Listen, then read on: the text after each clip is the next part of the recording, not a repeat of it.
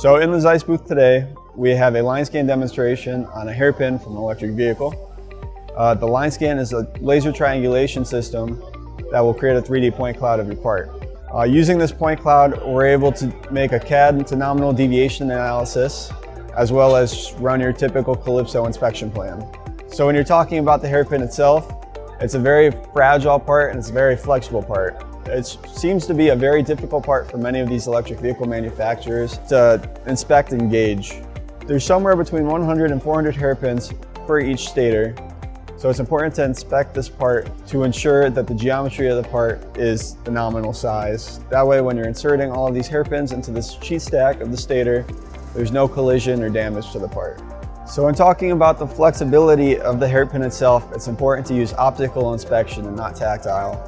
This will eliminate any influence that the machine may have on the natural geometry of the component.